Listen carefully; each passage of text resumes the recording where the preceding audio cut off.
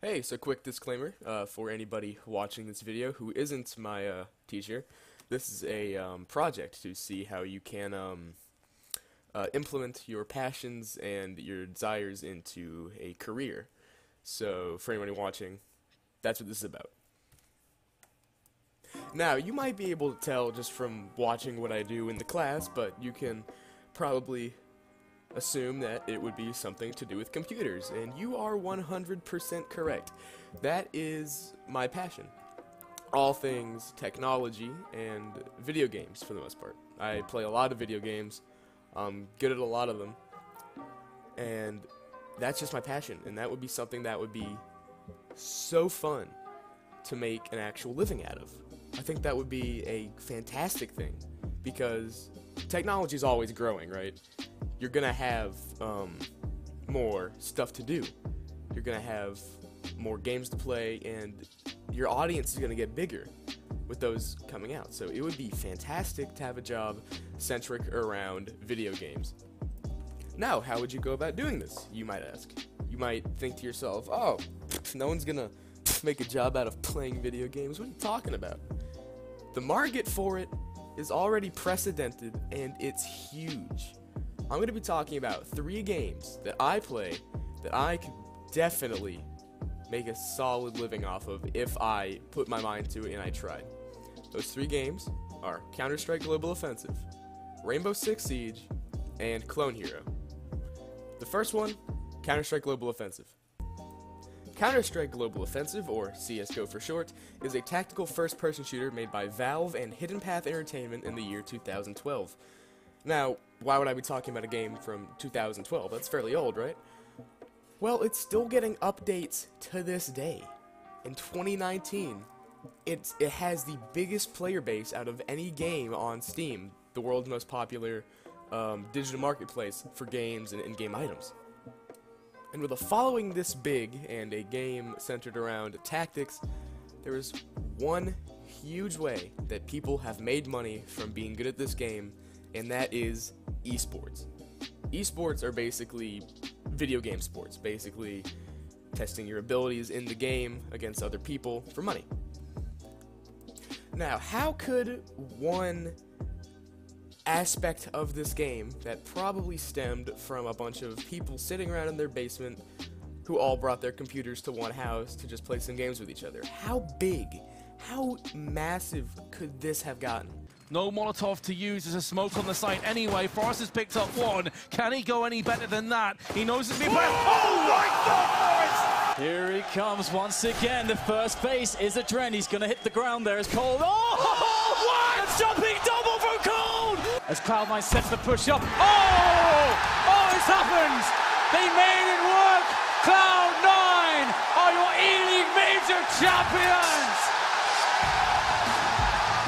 The answer is pretty big.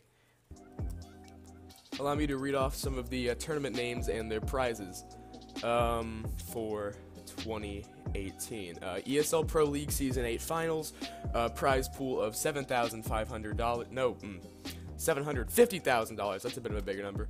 Esports Championship Series Season 6 Finals, $100,000. I am bad at talking today. ESL Pro League Season 8, $105,000. Intel Extreme Masters, that would be 13 in Chicago, $250,000. Epicenter 2018, $295,000. They have some big prize pools. Face It Major, London 2018. Majors are the biggest tournaments in Counter-Strike. They have, I think, 3 per year. Prize pool of $1 million. That's a pretty lucrative thing to get into. That's a big prize pool. And now, with prize pools this big, being the best of the best gets you a lot. Meet Astralis. Astralis is a Danish team consisting of considerably 5 of the best players in the world right now. Their teamwork is insane. Their individual skill is also just fantastic. And they have won so many tournaments in 2018. They were participating in this event called the Intel Grand Slam. And the Intel Grand Slam, I believe, is where you have a bunch of tournaments in a year. And if one team wins all of those tournaments, they get a lot of money. Alright, so it says here that the Intel Grand Slam is a prize of $1 million to the first team that wins 4 premier events organized by ESL or DreamHack Masters during a window of 10 consecutive events. They have to win 4 events in a span of 10. Now, for the best team in the world, we almost thought this wouldn't happen. It's just so rare for this to happen. But they did it after winning ESL Pro League Season 8, Intel Extreme Masters 13, ESL Pro League Season 7, and DreamHack Masters Marseille 2018. They won it. And as a complimentary prize for that, if I'm not mistaken, they won gold bars with their usernames etched into them. Solid gold bars. That's pretty good, I'd say. Now, Rainbow Six Siege is a very similar game to Counter-Strike. It's also a tactical first-person shooter, but it focuses more on use of your operator's special ability. Every operator has a special ability that they can use to gain themselves an advantage. And using that is integral to the game, because no one can play the same operator in one given round, and no one else has something similar to your abilities. You have to make that work with what you will. Now, Rainbow Six Siege is a fairly newer game, so I would argue that the esports community hasn't really lifted off on it. Let me read you off some of the tournaments. Okay, so just for comparison, the biggest prize pool in 2018 was only $50,000. I say only, but keep in mind that CS:GO, their biggest prize pool was 1.5 million. So this is still a considerable amount of money for a video game, right? But it's just not as big, and it's more recent. With CS:GO coming out in 2012, Rainbow Six Siege only came out in 2015. That is a 3-year difference for a game to grow, and that can be a lot, depending on what the developers do with it. So I'm not going to spend as much time as I did with this on Counter-Strike, but it's just to prove that there are a lot of games like that. It doesn't have to be one set game. You can certainly go out and branch out to whatever you want to do. Now time for one game that is really different from all the rest. This would be Clone Hero. Clone Hero is a Guitar Hero clone, hence the name Clone Hero, that was released, I think, earlier in 2016? Now, how would I make money off of this game? There's no real competitiveness to it. Of course, there's some competitiveness in getting high scores, but there's really no competitiveness like the other 2 games.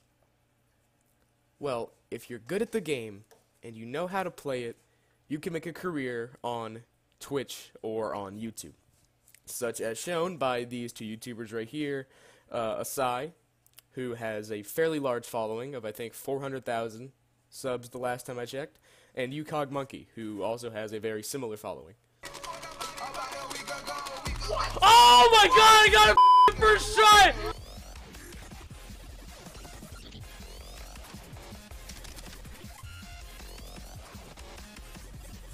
Told you I got this. Now, if you're good enough, you could certainly go ahead and do what these guys do. You can make money off it, because the way YouTube works is they get money from ads, but the way Twitch works is that people will just give them money through donations and subscriptions on Twitch, and that's how they get paid. You could certainly do this.